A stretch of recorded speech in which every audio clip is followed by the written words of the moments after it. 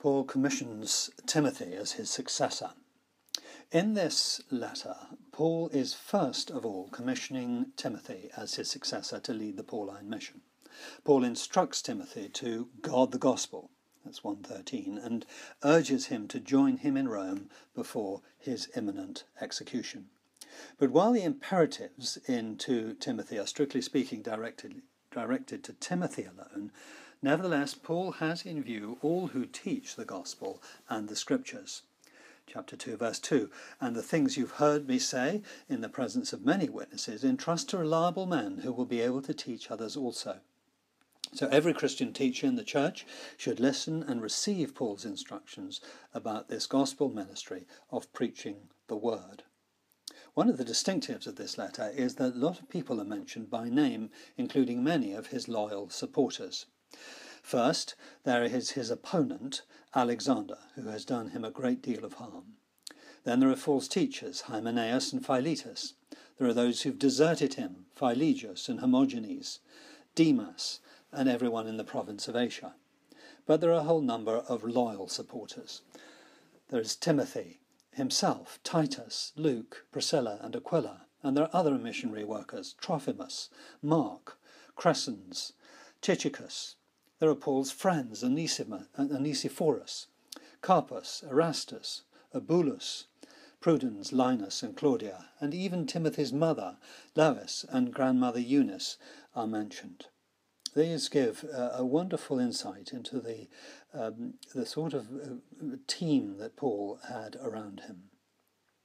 The second main theme is the imperative of guarding the gospel and preaching the word, of upholding orthodox doctrine and opposing false teachers and false teaching. First of all, Timothy is commissioned to guard the deposit. That's 1:14. The teacher's first duty is to protect the integrity of the gospel message from any compromise. Paul specifically articulates the gospel in 1:9-10 and 2 verse 8, and also by implied contrast to the heresy of chapter 2:18. Paul is instructing the Christian teacher how to guard the gospel from false teaching. And this quite naturally leads into the second main imperative, preach the word. This is the overriding magisterial commission from Paul to every Christian teacher, even to every Christian. It dominates the letter. From God's first words at the beginning of time to the incarnation of the Word made flesh, to this very moment now, it is the Word of God that creates and frames our existence and leads us into his great purposes. The teacher is therefore to confront false teaching. We are to remind our people about the discipline required for the teaching ministry, tell them not to quarrel, to avoid irrelevant disputes and foolish, ignorant controversies. We must use Scripture carefully to reprove, rebuke and exhort, always being careful to exercise complete patience, gentleness and kindness, shunning the mistakes that come from youthful authority, and always relating to those we teach with faith, with love and with peace that emanate from a pure and righteous heart. The third main theme is the teacher's lifestyle, which is one of suffering, endurance, discipline and hard work. The imperative in chapter 2 verse 3 is endure hardship, suffer for the gospel. Most of the imperatives in this letter are Paul's instruction and exhortation to Timothy that his own discipleship is such as to match the greatness of the commission and charge to preach the word.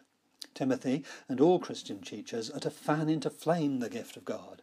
That's 1 verse 6. To share in suffering for the gospel and to be strengthened by the grace that is in Christ Jesus. We are to continue in what we have learned and firmly believed.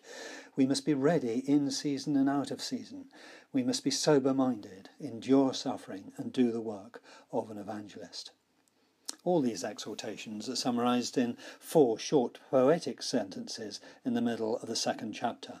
If we died with him, we shall also live with him. If we endure, we will also reign with him. If we disown him, he will disown us. And if we are faithless, he will remain faithful.